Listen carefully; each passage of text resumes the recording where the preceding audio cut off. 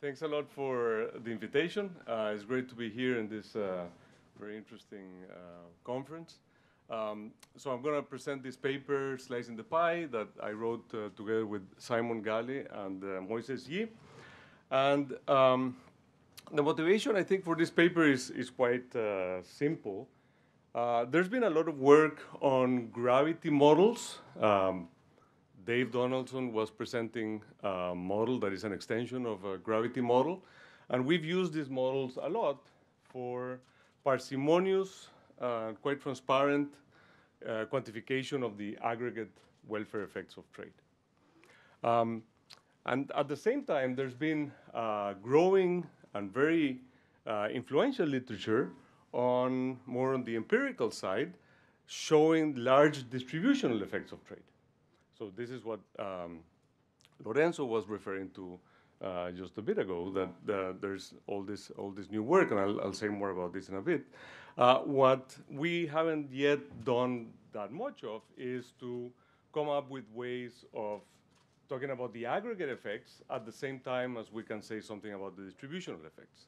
And so that's what this paper attempts to do, is to bridge these two literatures and quantify the aggregate and distributional effects of the China shock in the US. So let me say a little bit about both of these literatures.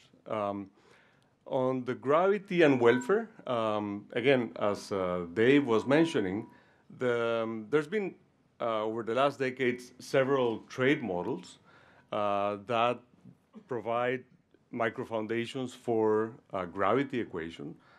These are the Armington model, the Krugman model, the Eaton-Kortum, and the Mellis model with a Pareto distribution. All of these models are gravity models, and quite particular gravity models that have the feature that basically a single parameter together with the trade data is all that is needed to conduct counterfactual analysis. And once you do that counterfactual analysis, you don't only are able to see what the impact is of some, say, policy shock on trade flows, but also look at the welfare implication of that. Here we're going to use a multi-sector version of these models with Cobb-Douglas preferences. And one of the key parameter that we need is the trade elasticity, which I'm going to call by theta s. And for simplicity, we're just going to set that theta s to 5, which is, again, what Dave was doing. Now, once you do that, this kind of analysis basically tells you something like the US aggregate gains from the China shock, something I'll be more explicit in a bit, gives aggregate gains of approximately 0.3% for the US over the period 2000 to 2011. Okay, so that's what the gravity models can tell us. It doesn't tell us anything about the distribution implications. And so in parallel to the development of this literature, there's this other literature, most clearly exemplified by the Otter, Dorn, and Hanson China syndrome paper in 2013, which focuses on local labor markets in the US and empirically shows that there is a relative decline in wages and employment for commuting zones most exposed to competition from increasing imports from China. In that paper and in subsequent work, there's been a lot of additional exploration about what other implications of the China shock. So we see that federal transfers increase to commuting zones that are more exposed to the China shock. Marriage goes down, suicide and drug overdose increases. There's electoral polarization, and there's even one of the papers that Otter, Dorn, and Hanson and co-authors have written says that it may even have delivered Trump. So the one missing piece of this literature is welfare. So the empirical methodology that is used in those papers is able only to identify relative effects. You can say that more exposed groups or commuting zones are negatively affected relative to the groups that were less exposed. But the increase in imports are also going to lead to benefits thanks to lower prices in the standard models. And so we want to take into account those lower prices to think about absolute effects. We want to ask, not only are groups worse off relative to some other groups, but we want to ask, are groups worse off in absolute terms? For example, if we think about the specific factors model, we know that a factor that is specific to a sector where imports go up, then that factor is going to lose in terms of relative income.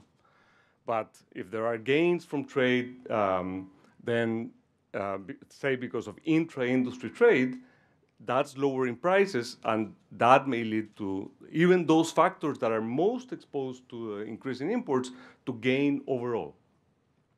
Now, to be able to do this, we need to go back to a general equilibrium model, and in particular, what we're going to do in this paper is to go back to the gravity models I was described before, but allow these issues of factor specificity to play a role and allow some groups to be to gain less, or perhaps even to lose relative to others. Okay, the way we're going to do it is we're going to take the gravity model and add this ROI component to it. So the idea is going to be that instead of in the standard multi-sector gravity, workers are homogeneous and perfectly mobile. So there is just one wage, and there is no such thing as workers attached to one sector or the other. In the other extreme, workers are stuck in their sector. That's the case of specific factors. What we're doing here is to adopt this Roy-Frechet approach to the labor market so that we're in between these two extremes. And this is going to be governed by this parameter kappa that is between 1 and infinity. That's going to determine where we are. If that's infinity, then we're here. If that's 1, then we're here. And the higher, the lower that kappa is, the more we are in the world where workers are stuck in sectors, and so if there is this import competition shock, then they're going to be most affected. The workers that are exposed to those sectors are most affected. Okay, so there's a bunch of papers that have been written in this area, many of them by people that are here. I'm following loud and saying they're all cited, and you can look at the paper for that.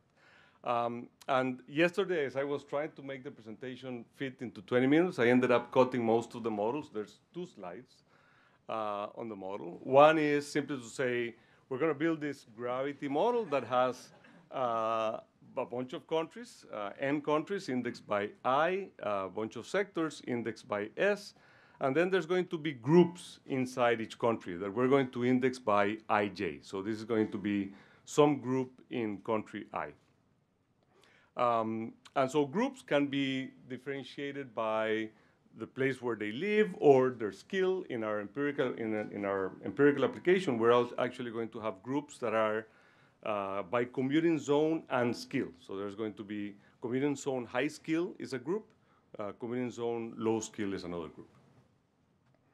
And then I'm just going to show you one equation. This is to give you a flavor of the kind of result that comes out of this model, where we're putting together a gravity model with this Roy-Frechet simple way of thinking about the labor market and worker heterogeneity moving across different sectors.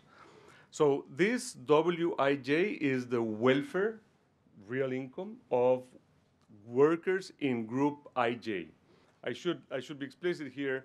We're not going to be talking about distributional implications inside a group, but across groups. So this is all between group distributional effects. So group IJ, this is the change in the, this hat is the proportional change in the welfare of group IJ after some shock.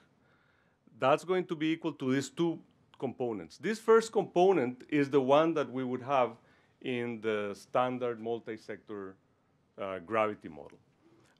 These lambdas are how much you trade with yourself of the total expenditure in sector S, how much AI devotes to its own good.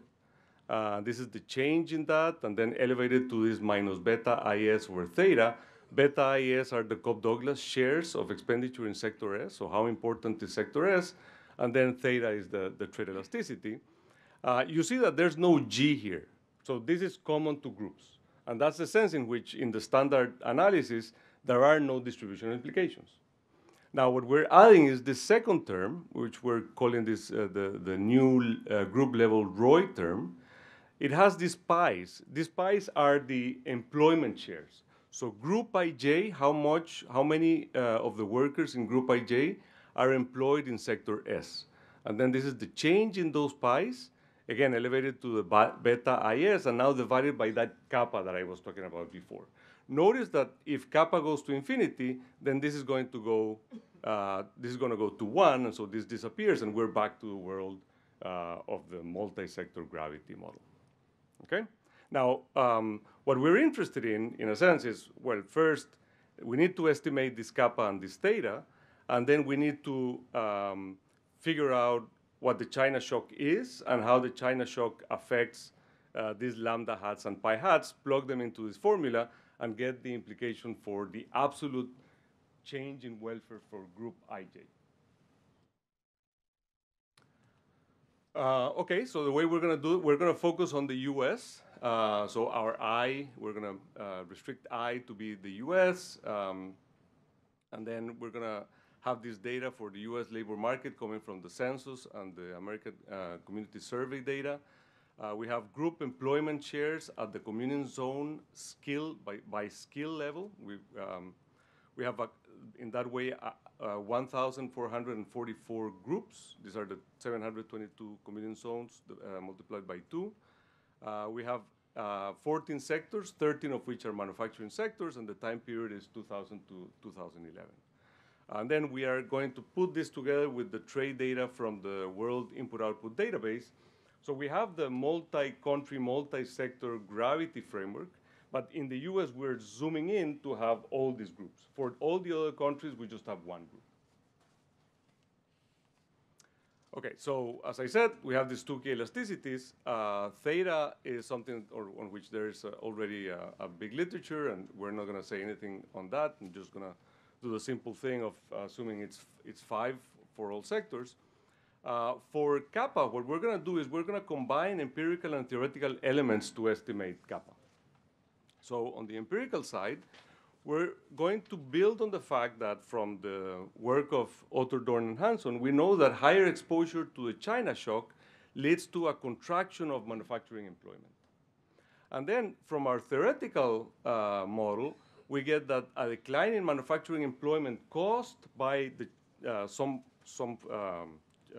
international shock is going to lead to a decline in relative income that depends on kappa.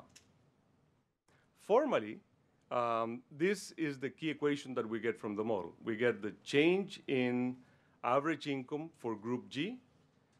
This is what happens to the wage in non-manufacturing in the US.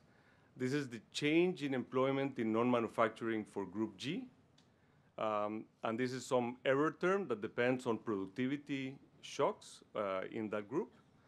And then what this is the key part. This is saying if some foreign shock leads to an increase in non-manufacturing, so you're being pushed out of manufacturing into non-manufacturing, you're going to see a decline in your average income, and that's going to depend on this 1 over kappa coefficient. And so what we're going to do is we're going to borrow from the Otterdorn-Hanson paper to construct an instrument to run this as an IV regression and recover the 1 over kappa. Okay, so here are the results. We get the first stage has enough power, and although here it's sort of borderline, but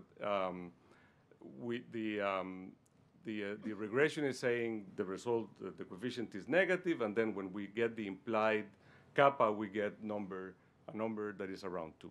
And we've done a bunch of robustness analysis with this, and this number of 2, it could come down to 1.5, it could be a little bit higher, but 2 is sort of a good number based on all the different exercises we've done. And so let me now show you what the implications are of our model with this kappa equal to 2. One thing we need to do is to calibrate the China shock. So we're going to borrow here from a procedure that Lorenzo and co-authors developed. Basically, what we're doing is we see China exporting more to other countries. We regress how much U.S. imports, the increase in U.S. imports from China on those Chinese exports to other countries.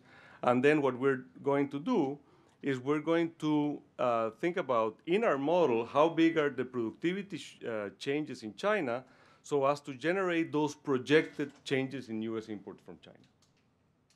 That's going to be the China shock, and so these are the key results. This is the main table of the paper. So here, for different kappas, we show what is the overall U.S. welfare change, the mean across all the groups, the coefficient of variation, and the mean and the max. So focus on our preferred value for kappa, and notice the range in the welfare changes. These are percent welfare changes. So what this is saying is that there's some group that gains 1.34% thanks to the China shock, and then there's a group that loses 1.64%. This group is losing 5 times as much as the average gain in the US. So there are groups that have significant losses. These are not huge losses. These are not 10% losses, 1.6%. And the groups that have negative numbers here correspond to around 7% of the US population. So it's a non-negligible share of the population that is actually experiencing now, we can say, not only a negative relative, but a negative absolute decline in welfare as a consequence of the China shock. Here's a map of how that lays out. This is for low-educated workers and for high-educated workers. It's not too different. One thing we see is that the groups that are losing tend to be concentrated geographically to some extent. So there's this region of the Appalachia region here, some parts of Southern California, and other parts in the US where there's some concentration of these losses. Now, one thing we can do is to notice that there is a Bartik-style measure of group-level import competition that actually turns out to be a very good sufficient statistic for, at least for the relative income part.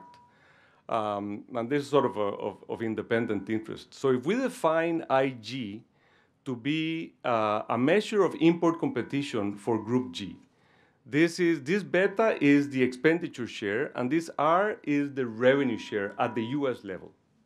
So a high beta over R means that there's a lot of import competition in sector S, right? You're importing more than you're producing. And this is then weighted for a particular group with the employment shares across those sectors. So if you happen to have a lot of employment in sectors where there's a lot of imports, then your IG is going to be high. It turns out that a good approximation in our model for what's happening to the change in the relative income of group G relative to the economy as a whole is what's happening to, is just this Bartik measure, which is just the change in this import competition index over time, but now divided by kappa. So this is just a very, very intuitive expression. How does the shock affect the size of the different sectors? How exposed are you as a group to those different sectors? And then you divide by kappa, and that gives you how your relative income is going to be affected by that. So when what we do is, again, run a regression to check on that, and we see that things line up as the model would imply. This actually gives us a new way of estimating kappa, and we get a number that is around 1.5. Let me just conclude with this. once you have, we no longer have the representative agent. We have all these different groups. Some of them gain, some of them lose. How do we go back to thinking about, does the economy as a whole gain or lose? When the economists, in that survey that Lorenzo was presenting, when you're asked, does the economy gain, if you put all your weight on the groups that are losing, then you should say, no, the economy is not gaining. Well, the question is, how much weight should you put on the groups that are losing? So what we did for that is a very simple exercise. We thought of this, think about the utility of an agent behind the veil of ignorance. There's different ways of thinking about this, but if you think about agents don't know yet to which group they're going to belong. They're behind the veil. And there is some risk aversion indexed or captured by that parameter rho. Then we can do our analysis and think about what is the welfare change now for that agent behind the veil, or just think about it as social welfare, taking into account risk aversion of the agent behind the veil or just inequality aversion. So with this I finish. Here are the results. So here on the horizontal axis we have this rho. And what we have here is the numbers from the table I was showing you before, now fed in to that inequality adjusted welfare formula. And what you see is that it is in fact the case that the groups that tend to be poorer tend to be the ones that are faring worse from the China shock.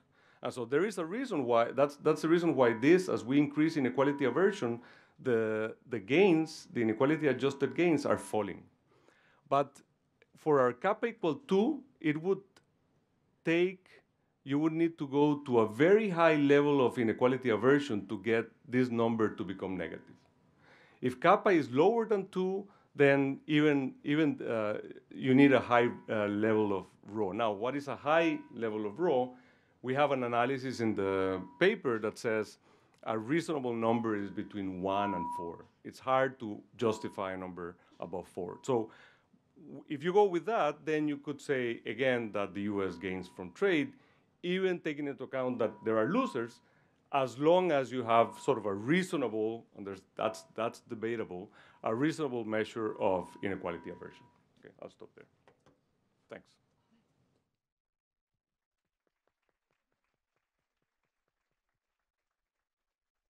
Thanks, Andres, and the discussant is Oleg Itskhoki. So I am that Russian that's supposed to hack the session, as long as I can find my slides. So I must thank the organizers for inviting me to discuss this paper. It was a complete pleasure to read this paper, as many of Andres's other papers that I've read. So my comments will be in two parts. The first part will be about the model, and the second part will be about the relationship of the model to the data, right? And just to give you a bit of a background, so what this paper aims to do is to develop a sort of a benchmark framework which can quantify the gains from trade, which does not shy away from distributional consequences, right? And a bit of a history of thought on this is that the trade literature has largely moved away from models that emphasize distributional consequences, such as Heck-Schrolen and specific factors, in favor of the quantitative models of trade, which sort of ignored this dimension of the data, right? So these were very successful quantitative models for describing the trade flows, but they completely shut down the distributional consequences, right? And so in particular, if you think about the leading quantitative framework, the Ricardian-Itam-Kortum model, it just doesn't allow for the analysis of distributional effects, right? And so that's, given the current policy focus, that's a major deficiency of that literature. And so that's exactly sort of the gap that Andres with his co-authors are trying to fill in this research, right? And so this paper that Andres presented, it's a marriage between this Ricardian quantitative trade model and the Roy labor market sorting model, right? And so combining the two, you can maintain a lot of the beauty of the Ricardian trade model for explaining trade flows, and yet you can open sort of the ability to discuss the distributional consequences in this model. And so specifically the way they're going to do it, they're going to use the item quantum magic of Fréchet distributions, and they would put it in two places, right? So they're going to keep it for the productivity draws of the country at the sectoral level. So you have country I, and country will have comparative productivity advantage in industries S, and this comes from a particular productivity distribution, which has that, so it's going to be specifically a Fréchet with a mean parameter T. So countries that are good in sector S will have a large shifter TIS, right? And so the beauty of it is that you can immediately characterize what will be the trade shares, right? So how much a country I will export to country S and to country J in sector S will be given by sort of that simple formula, which basically says countries that have bigger productivity shifters T will have larger export shares in those sectors, right? Adjusted for trade costs and wages in the countries, right? And so this is the quantitative item quantum model of trade. So what they're going to add to this is now output will be produced by different workers. Workers will be in different groups G. So in each country I, there would be different groups G of workers. And these groups of workers will be differentially skilled in different sectors. So some workers will be more skilled, some workers in some groups G will be more skilled in some sectors S, and this will also be governed by a productivity distribution with the shifters A, I, G, S, which are country, group, and sector specific, right? And so what emerges from this model is the allocation of workers to different sectors, right, from different groups. And it's governed by similar type of formulas. So the workers in country I in group G will be more likely to work in sector S if they have a large shifter in that sector, right? And this is a formula that's very sort of similar to the trade formula from the item quantum model. And it turns out sort of this marriage between the Ricardian model and the Royal Labor sorting model is a very happy one. It's an incredibly elegant model and very tractable. And it's kind of like when you read it, it's an obvious model that you want to teach to your students, right? You want to like derive everything on the board, show the students every step, and then get to final results, and they have lots of intuition in them. And this is sort of the type of intuition that we love to teach our students, right? And so in particular, the key result that this model delivers is that you can characterize welfare gains from trade at the group level of workers, right? Not at the aggregate, but for each group of workers, right? So you can choose how you split your data into different groups of workers, and for each group you're going to have the welfare gain formula. And this welfare gain formula generalizes what we sort of knew from the previous literature in very natural ways, right? So in particular now for group G, I omitted country I, so say US, group G of workers. There would be two terms that characterize their gains. One is the first familiar term, which comes sort of gains from trade on the consumer side, right? And so if you see it for the first time, I guess it doesn't look that intuitive, but this just shows up in virtually every paper right now. So the idea is the following. Lambda, in that you see that formula is some weighted average of lambdas, and so those lambdas are how much the country supplies itself. And if the country supplies a lot itself, almost entirely, then there are no gains from trade, right? So essentially, gains from trade emerge in the situations when the country doesn't supply itself as much and buys goods from other countries. This is when the gains from trade emerge. You really need to buy stuff from other countries for the gains from trade. And this is this first term. And so basically, the less the country buys from itself and the more it buys from other countries, the more it gains from trade on the consumer side. And so that's been in sort of a large previous literature. So what this paper adds is the second term. And the second term is about the income gains of the specific group of workers. And this could be income gains or income losses. And so when Andres showed the formula, he showed it not in log changes, but he showed it in levels, and that's why it looked like products. So for me, it's in log changes, so it's like percentage gains, and that's why to me it's a little more sort of easy to interpret this equation. So the second term is the weighted average of pies. And remember what the pies were. The pies were this allocation shares of workers to different sectors. And at first, when I saw it, I didn't think it was particularly intuitive, but there is actually a beautiful intuition behind it. So imagine that this group of workers were an autarky. Then the workers would allocate according to expenditure shares for each sector, and those are exactly the weights. So the workers in this group would need to produce every good, right? And then there are no gains from specialization. So the gains from specialization of workers arise when there is more dispersion of workers to different groups, right? So when workers don't have to supply everything, they can outsource basically production of tasks to other groups. And so if you look at that formula, it looks a bit like an entropy. And the gains are the biggest when there is the biggest entropy away from the expenditure shares, right? And so this is the intuition. So the groups of workers will gain if they can specialize more as a result of trade in sectors where they're particularly good, rather than producing everything sort of like an autarky. And so this is sort of very intuitive, right? These are the two terms that sort of now seem quite intuitive. One is on the consumer side and the other one on the income side, right? So there is a clear intuition coming from this formula is that workers in group G might lose from trade if, as a result of trade, they have to go away from sectors where they have comparative advantage, right? So before they traded, workers could go where they're particularly productive, but if the country is not productive in the sectors in which the workers are particularly good, the workers might need to leave those sectors, and this is when they're going to lose. And think about China and US. If there were workers that were particularly productive, say, in furniture, and China is really good on furniture, these workers will have to leave the furniture industry, and this is exactly when they might lose from trade, right? And so now, given this formula, you can sort of quantify the empirical systems of any dimensions with any number of sectors and any number of like worker groups. You just have to take a stand on how you slice the data, and you just immediately put it here.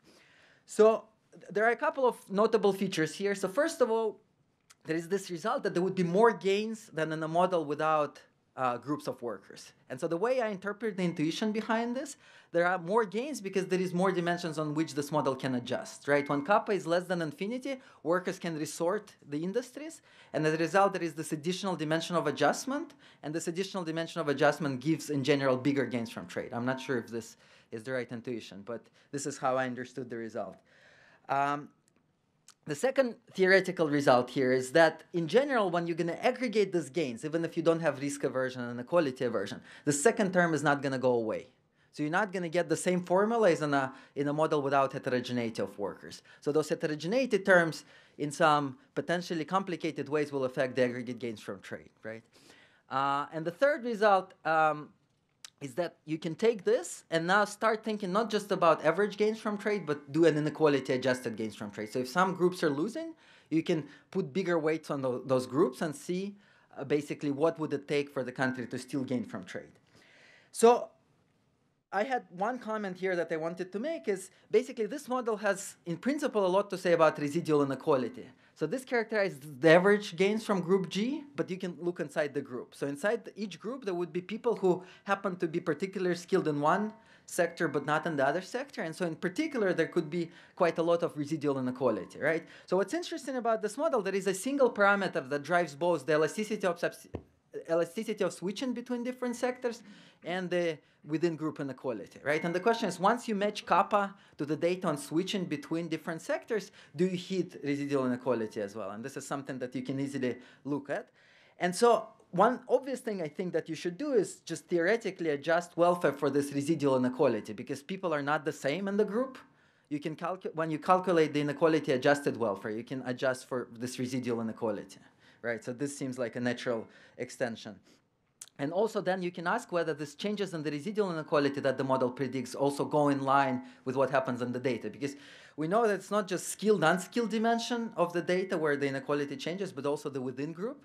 And so I was not quite sure whether the model predicts systematic changes in the within group inequality as well. And this sort of seems like a natural thing that you could do given the model. So the paper finds that there are overall gains from trade, but there is fairly large variation across these groups of workers. What I found surprising, what Andres didn't emphasize in the presentation, and it's sort of mentioned in passing in the paper, is that the way they're going to do the groups of workers is mostly geography and then skill, right? So they look at commuter zones. These are different groups of workers, and also high-skilled and low-skilled. And so it turns out that the model predicts that the main dimension of variation in gains is the geographical one. It's not the high skill versus low skill. So in particular, when you look at the geographical correlation of how high skill and low skill fare, the correlation between that is 0.87, if I got it correctly. And so my reading of the empirical literature was that it was actually saying that there is a big difference in how skilled and unskilled workers fare in given geographies, right? And so that seemed to me at odds with what the model predicts. So in particular, from Otter, Dorn, and Hansen, my reading of that literature was that basically the skilled workers could adjust much better in the affected geographies. They had lower duration of unemployment and lower income losses in the same geographies that were affected. And so I was sort of wondering what feature of the data make you sort of make your inference otherwise, right? And then whether it's consistent or not with this other empirical literature. Okay, so now, again, everything about the model is super elegant, and I sort of totally loved that part of the paper. Where I was less convinced, I mean, clearly this paper makes a step towards closing the gap to the empirical literature. There is no question about that. So where I was not convinced is how large that step is, right? So, and how much more work is needed to go all the way to understand the empirical side of it, right? So in particular, I'm gonna sort of comment on a few low-hanging things about the sort of this connection between empirical and theoretical part. So basically, this is a long-run model. So the model focuses on the long-run adjustment, and because workers are heterogeneous, some workers might lose and some workers might gain in the long run. If you talk with most policymakers, they would probably emphasize the transitionary sort of losses that you have when you adjust to trade. While they would agree that there might be long-run gains, it takes a long time to get to those gains. And during this transition process, it might be a very frictional process, and this is the time when a lot of losses are realized, right? And so this puts us sort of into a position where we need to figure out, should we use long-run models with different group of workers, or should we use sort of short-run transition models where workers are sort of ex ante the same, but ex post they were attached to different industries or different firms, and then they need to make their transition. And this is what results in transitory gains. And so the problem of the theoretical literature here is that most models of transition that we have, the transition is just too fast. You know, what we learn from the data is that these transitions are remarkably slow in the data, that the Rust Belt can persist for a number of generations, basically, right? And so how do you do it? How do you do it in the model properly, right? So the next question I had is, what are the right definitions of groups G? So here is geography and skill. But in principle, it's not clear why geography and skill is a fixed characteristic and the industry is something that you can change, right? So what the model takes a stand on is that you cannot change your geography and skill, but you can change the industry within that geography and skill. And so you can define industries and geographies in a very flexible way, but you have to take a stand on sort of these two characteristics. And so it was not obvious to me why people born in a particular location are endowed with particular skills that are different by location, right? So what I can see that it could be a parable for a different story, that you're in a location where there was a particular firm that was particularly good at doing something, and you're attached to that firm, and that makes you good. But once that firm leaves, you lose your skill, right? Because your skill was inseparable with the firm where you worked, right? So it's a human capital specificity, but it's not about sort of a particular industry. It's about sort of being matched in a location to a particular firm. And if China competition wipes out certain firms, you will lose those jobs, and there are no equivalent firms to find, right? So the other problem. Oh, give me one more minute. So the other problem in this literature. So if this were firms, right, then the question is, well, China wiped out these types of firms, and there is all this labor that in principle is potentially skilled. But why new firms are not coming to those locations? So you need some type of a very particular strong agglomeration forces that basically you have all the skilled manufacturing workers in the Rust Belt. They cannot be employed in industries that compete with China, but there are many other industries which are highly productive in the US. And the question is, why wouldn't firm go to where the labor is cheap? And so the answer to that is maybe that at no price of that labor, the firms want to hire them because of some sort of strong agglomeration forces. The firms all want to be located somewhere else. And so this is a big puzzle for the literature. And so the last thing I was going to say is that sort of this is completely on the surface. The model features no unemployment and no non-employment, and arguably in the data, that's where it's sort of the biggest margins of adjustment. So you have to write down frictional models. So this is actually exactly the area where I worked on. I wanted to advertise my research, but I sort of don't have time for this. What I'm going to say is, we know how to write down models with frictional labor markets, where it takes time for workers to connect to firms. But these workers don't nearly deliver as large effects as we see in the data. And sort of the two features are problematic is that if it's really costly to find a new job, the firms and the worker will just renegotiate and keep the old jobs because, well, the wages will just fall down. So you need some mechanism why sort of adjustment happens through unemployment and not through wages going down in these locations. And the second is what I mentioned is like why firms would not move where you have abundant labor. And so these are sort of these big questions for frictional models. And so let me conclude by saying sort of I completely love the paper. It's super elegant. I think it's something that I will definitely teach in my classes. On the other hand, clearly there is a huge gap from what we know theoretically and from what we know empirically, and sort of obviously closing that gap is the big topic for more research.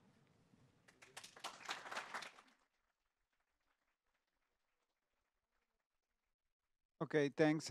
Maybe Ariel and Andres can go to the table and answer a few questions.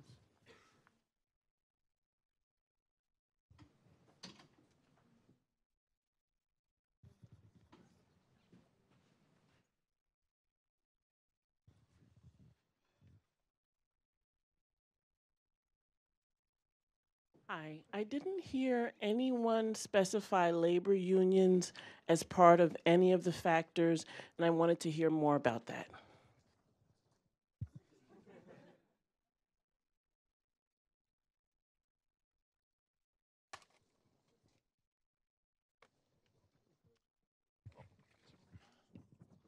A question for Andres. Do you think that differences in the composition of consumption baskets for the different groups are quantitatively relevant to affect the results about different welfare implications?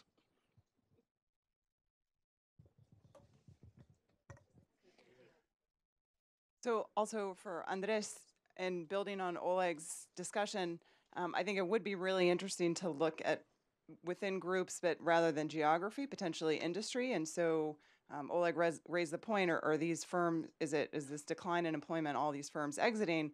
So actually in some new work with co-authors, we're finding that the decline in US manufacturing employment from 77 to 2012, 75% of it occurs within firms that continue to exist. So it doesn't seem like there's massive exit of firms, and so there's some reason why it's different workers that are getting affected, and maybe part of it is that these firms are switching out of manufacturing, but the workers change that they hire. Or it's robots.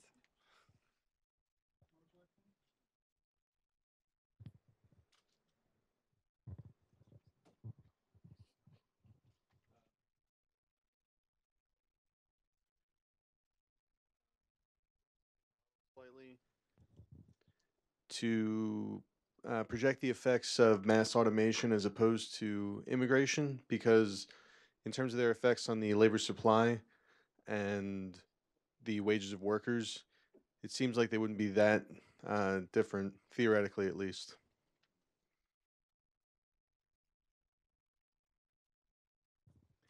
I have one question for each. So to Ariel first, what about licensing? I mean, it seems that one of the impediments for some of these immigrants to go into certain occupations is that, you know, there's a bunch of licensing requirements where you need to go through either local education or some certification in order to be able to access those industries. That's another policy that we could change and maybe very complementary to the type of effects that you're finding. So if you can comment on that.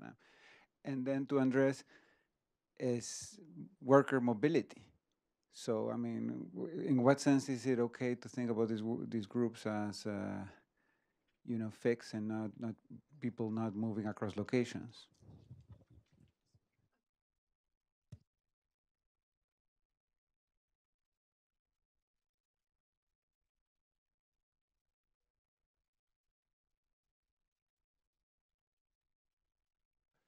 Okay, so a couple of responses to your question. So all our results are robust if we exclude communication intensive or routine intensive occupations. So that's kind of one check we did to rule out maybe alternative mechanisms. In terms of the question of unionization, I think it's I'm sure very important. So one of the things we checked is, so one of the results we have is that there's much less, there's neither crowding in or crowding out within the set of tradable occupations as opposed to crowding out within the set of non-tradable occupations. That's the main result that I emphasized. So with one issue, it could be that maybe the tradable occupations are much more unionized, let's say manufacturing, and there's much less changes in the number of employers over time, employees over time. It's just they restrict entry into those occupations and the number doesn't change. So we looked at unconditional changes in the number of workers by occupation, and it turns out the opposite, that in our time period, there's bigger changes, unconditional changes, not related to migration, but unconditional changes. So it seems that tradable occupations are more flexible than non-trade occupations, so that's kind of the only thing I could say in terms of other policies that might restrict changes in the number of workers. And in terms of licensing, I think that's a great suggestion of a different type of policy that we can consider. I mean, empirically, in the end, I mean, if you believe our instrument, then we're just documenting what happens, where do workers move. But in terms of other kind of factors, I think that's an interesting one to think about. So first, let me thank Oleg for the excellent discussion and the very good points. And they actually go together with some of the other issues that were raised. One of the things that we don't do in this paper is to think about the impact of the China shock on employment. It is sort of a textbook model in the sense that we take as in standard trade theory the labor supply to be perfectly inelastic. So all the effects go through changes in wages and prices. We have a section where we explore these issues. One could think about changes in employment happening because of people moving out, people commuting out of the region, as Esteban co-authors have emphasized, or because people decide to stop working. This is something that in a paper by Lorenzo is one of the mechanisms. I think this is a very rich agenda. I am so on the commuting there are the empirical evidence is, at least for the China shock, is not, at least for the time periods that we've looked at, we don't have a lot of evidence that people are moving out of regions that are negatively affected. The regions that are negatively affected tend to be next to each other, so it's hard to imagine that commuting is going to be a big channel through which people are going to stop working in their commuting zones. And when you try to think about people no longer working because they're going down because of a labor supply curve that is that has some elasticity, the problem is it's hard to square that with the evidence on the labor supply elasticity. So I think this is one of the things I'm working on now is on nominal wage rigidity. Perhaps with nominal wage rigidity, one can get some effects of the China shock on actual unemployment that arises because wages don't fall enough, and maybe that's an area where labor unions have a role to play. There was a question about possibility that different groups are affected differently, not on the income side, but on the price side. That's something that we don't allow for in the model. There is some evidence by Bai and Stumpner that says that there is not that much heterogeneity geographically in terms of the way in which prices are affected by the China shock. But that's something that one could look more into for sure. And let me just say the last thing is on the dynamics. I think that's a very important issue. We again, using the excuse of a nice textbook model, we have a model that is static. You could think about this as one steady state to the other steady state and not thinking about the dynamics. But in my defense, let me just say that the way we're estimating kappa is looking at a particular period. So if so you could interpret our kappa as capturing what's happening over this 2000-2011 period. If it is the case that in the very long run these effects disappear, then if we were to run this regression for over 50 years, then the kappa we would get would be infinite. And so, and maybe if we were to run it over a shorter period, then the kappa would be lower. And so maybe this kappa that we're getting is sort of a compromise. I agree this is not the ideal way of doing things, but it is sort of a compromise that is capturing the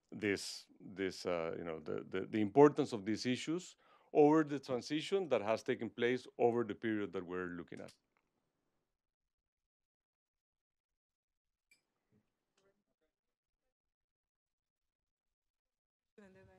Okay, thank you very much to everyone.